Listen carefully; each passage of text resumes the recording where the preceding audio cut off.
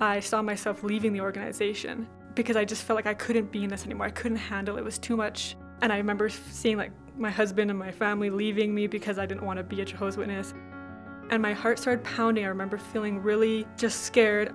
I finally got a hold of some Jehovah's Witness magazines in my own language. I read it, and the first thing that came into my mind was, I feel brainwashed.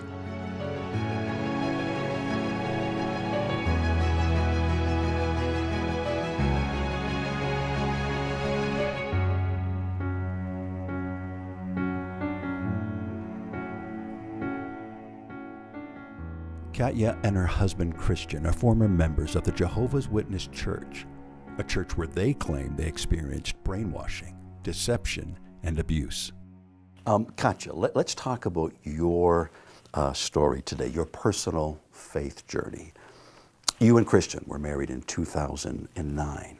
And then in 2014, you state that you woke up and discovered that the Jehovah's Witness organization was not the truth, but a cult. How did you wake up to that understanding? So it was a bit of a process. At the time we were serving in a Spanish-speaking congregation, and my Spanish was not fluent by any means. I was learning, but I didn't understand it fluently. And so for about 6 months, I would say that was the process of when I was starting to wake up, and I didn't realize it yet.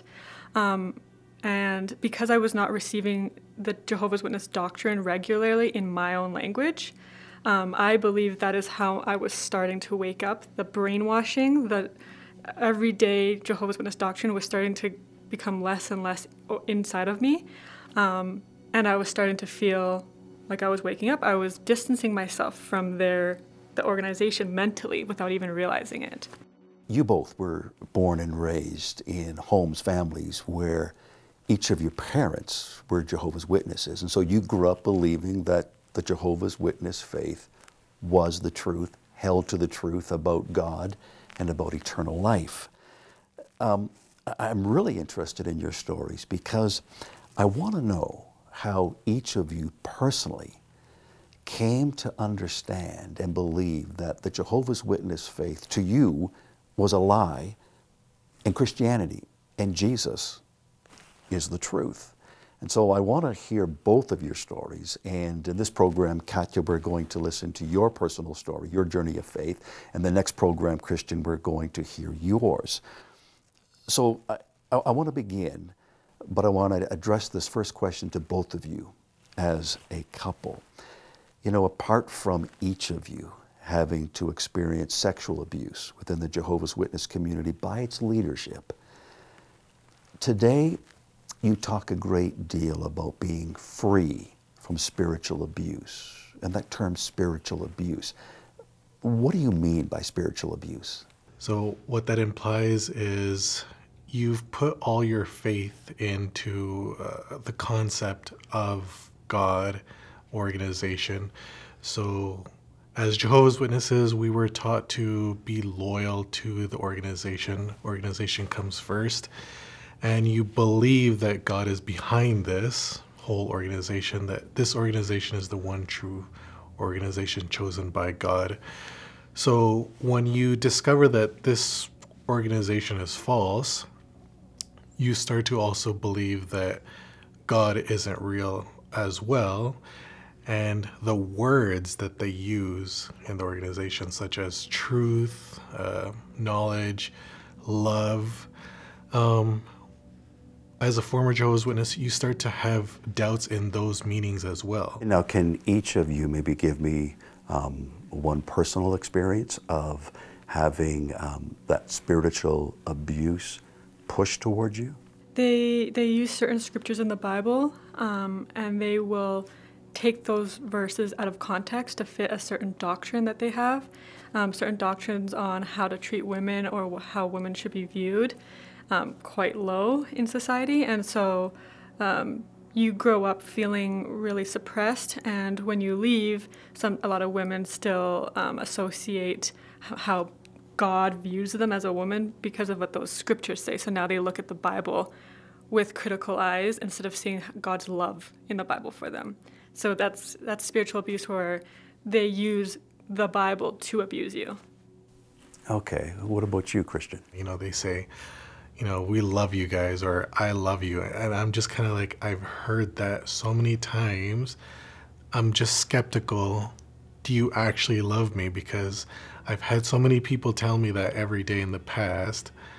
And that word love, do you actually mean you love me as in you won't leave me, you won't shun me if I don't agree with you? In the Bible, there's God has unconditional love for us, but Jehovah's Witnesses, the organization, teaches conditional love, and they use the word love and God together, but they don't teach what the Bible actually means about love. So when they say I love you and then they shun you, or I love you and they treat you bad, you associate God's love the same way, and when you leave, God and love are just, you don't understand it, and it's actually triggering, and it's offensive now, and it's really sad, and that's why I believe spiritual abuse plays so much in why so many people become atheists after leaving these groups. Now, without going into too much detail, if when you talk about spiritual abuse, if you push back or you challenge some of their teaching, the result is? It's almost like as if someone let off a stink bomb. Instantly, everyone will turn their attention like the Borg in Star Trek and just look at you and think something's not right, something's off. This person doesn't smell right, this person doesn't look right, this person isn't thinking right. We have to correct his way of thinking.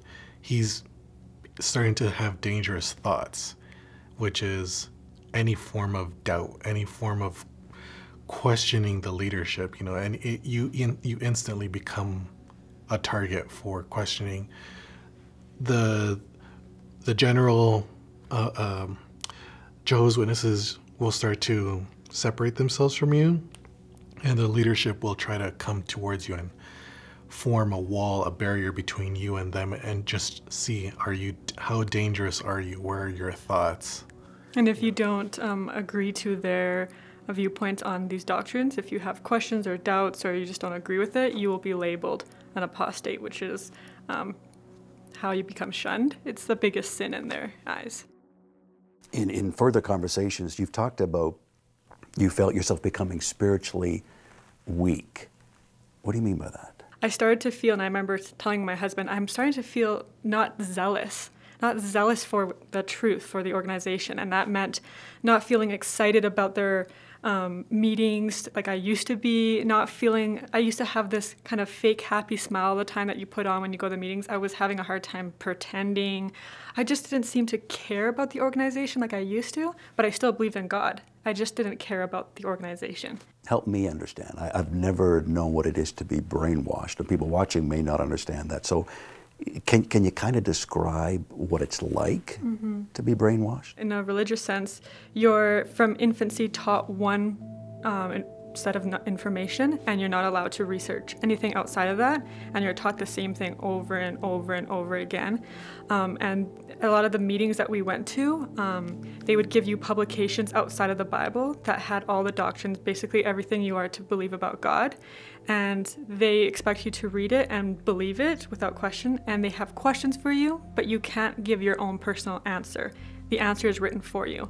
So you really have no independent thinking. You don't form your own opinions. You don't really have a personal relationship with God, because it's all shoved down your throat what to believe and how to believe it.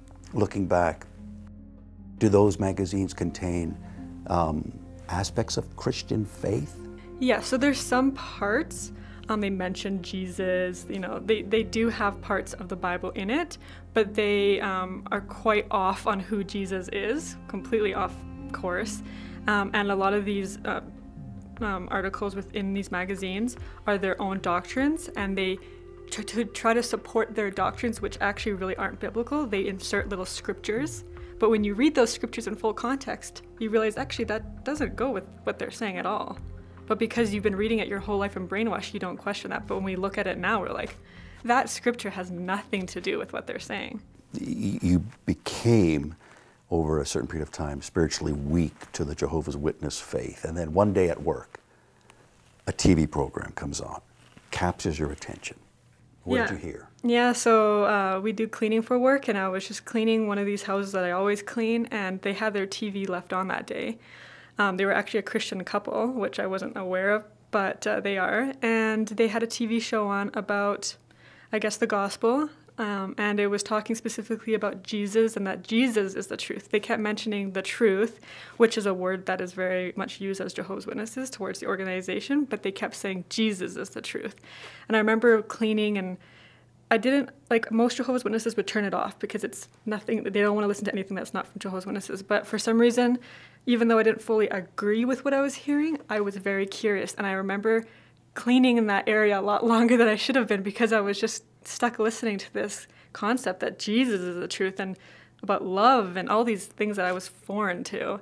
And it just really captured my interest. And it was 2 different accounts, 2 different visits where the same TV program on was playing this message about Jesus being truth. And even though I didn't believe it right in that moment, I definitely believed that Jesus was planting a seed in my brain. So what you heard on those TV programs about Jesus, was he a different Jesus than what you had learned about in the Jehovah's Witness faith? Absolutely. Well, they were mentioning Jesus being God and Jesus being the truth. And as a Jehovah's Witness, the organization was the truth. And Jesus was merely just the greatest man that ever lived, not God himself. And we don't come to Jesus for life. So hearing all these things was very foreign. I didn't have a personal relationship with Jesus at all. And this seemed very much about a relationship with Jesus. All the attention was on Jesus.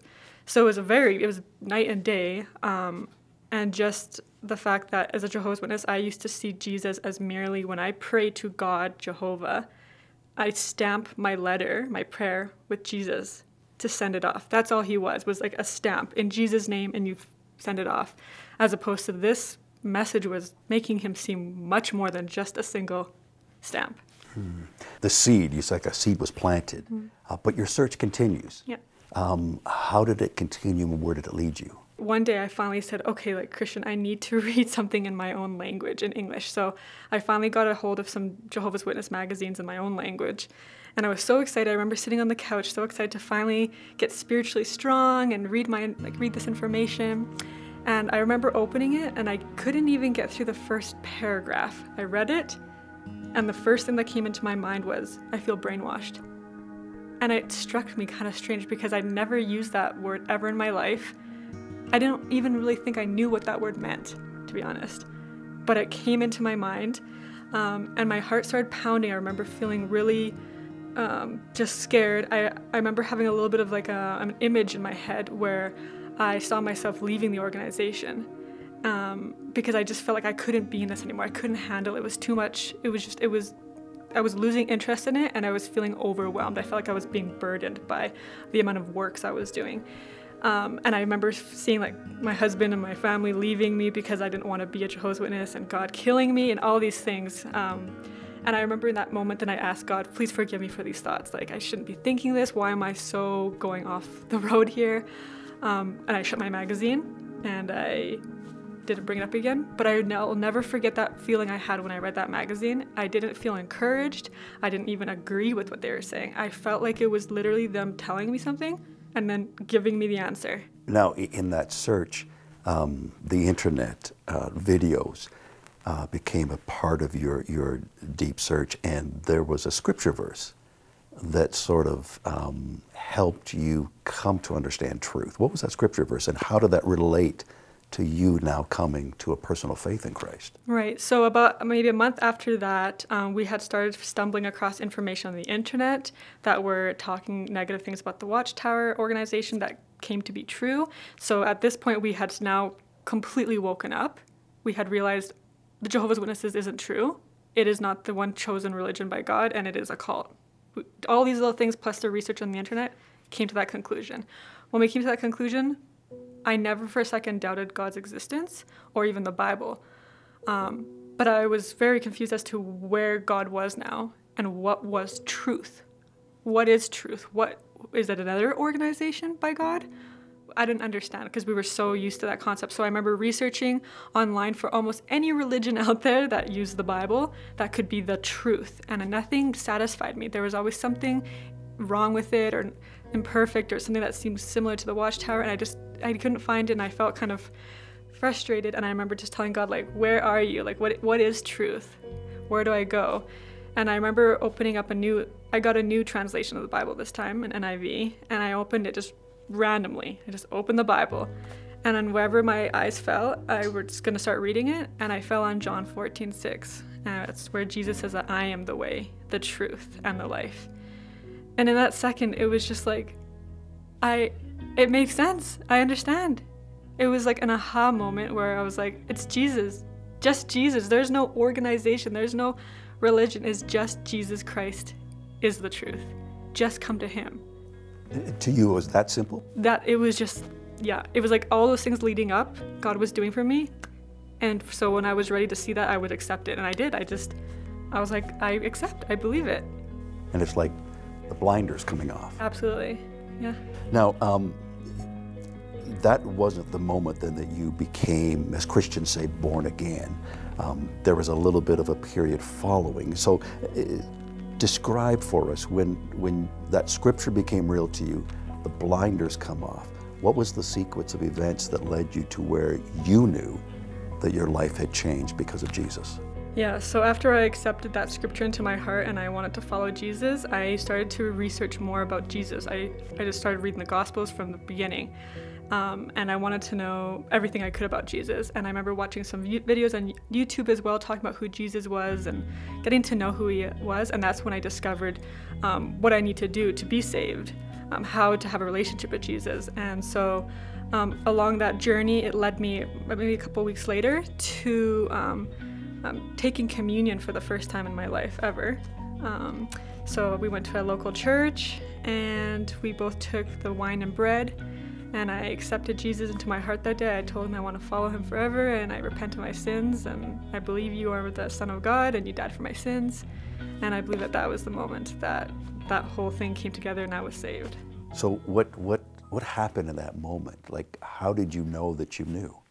I knew because I know that the scripture says you will know that you are saved if you put your trust in Jesus and that you believe in him. And so as a Jehovah's Witness, I always was taught you will never know you will never be able to know if you're saved. You have to do all these works, and maybe at the end of your life, when God comes again, you might make it. And yet the scriptures is very clear that you can know now. There is no wondering and being afraid. You can know. If you know Jesus and he knows you, you know you're saved. And so because I knew who Jesus was and I believed in him, and I put my trust in him, I knew I was saved. There was nothing to doubt about that.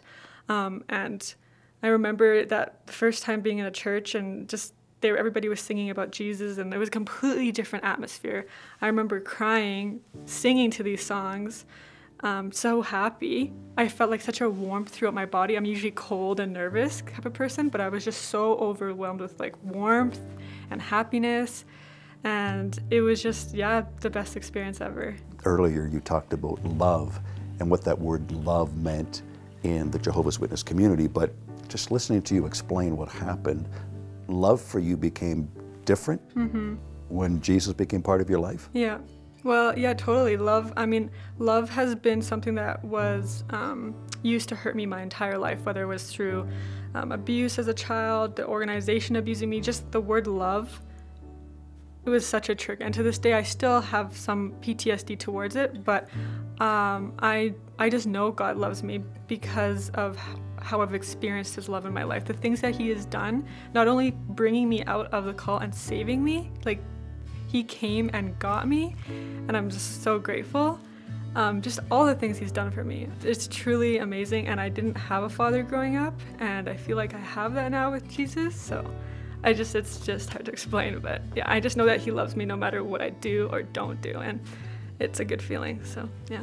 Katya, Christians' personal faith journey also is an important story, and it's an amazing in and of itself, and we're going to hear about that on our next program. But before we conclude this program, I want to ask both of you a question together and get your response, because the choice to leave the Jehovah's Witness community wasn't easy.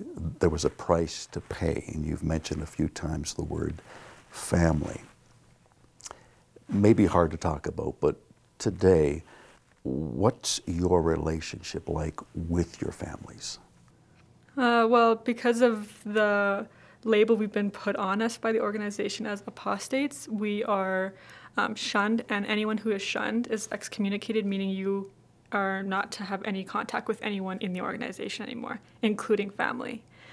So we've been out for about 5.5 years, and in that time, we've been shunned the entire time by our family and our friends. So, I mean, my husband's siblings have had babies that he's never met them being born, like hasn't even been told they're pregnant, like nothing. His grandmother's passed away, no one's even informed us. We've had to hear it through the grapevine of other people on social media. It's a complete cutoff. If you walk down the street and they see you, they walk the other way. It's as if you're dead, and they teach that you have already been destroyed in God's eyes. The Christian, how does that make you feel? Well, obviously it disappoints me a lot. Makes me very sad, and years ago it would have made me very angry to the point where I didn't want to hear anything about God. But I would say that, you know, if we were never apostates, maybe we were mass murderers, or maybe we were terrorists or something, at least we would get some sort of a yearly visit from the leadership. But because we had doubts in the organization, we're just more dangerous than any other human being you can think of on this planet. When was the last time you had any contact with your family, if any? Yeah, the last time would probably be about 5.5 years ago, when just before I was going to be announced on stage that I am no longer Jehovah's Witness, I made an effort to go see my mother, who I grew up very close with, to go see her at least one more time, say bye, maybe try to explain why I'm being kicked out. And I just remember, like, my father took her quickly before I could say anything and just whisked her away, you know, as is common in the organization. Yeah, so that was the last time I got to see her, but yeah, I didn't get to say anything. You never gave your mom a hug goodbye or anything, right? No. Yeah, and he was very close to his mom, so it was probably the most hurtful part for him.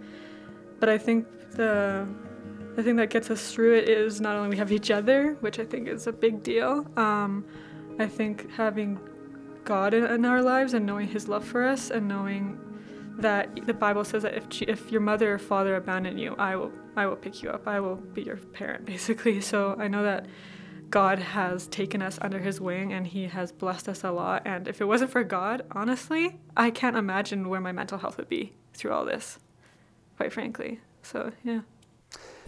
Christian, we're going to hear your story in our next program. But Katya, thank you so much for sharing your story with us today. Thanks.